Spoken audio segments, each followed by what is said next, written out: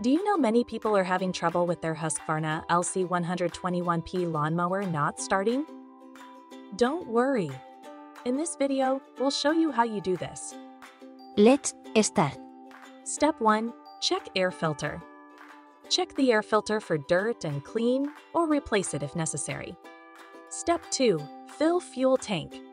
Ensure the fuel tank is not empty.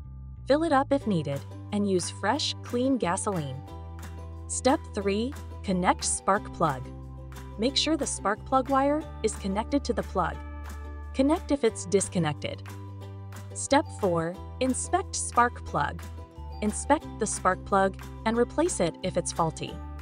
Step 5. Check blade adapter.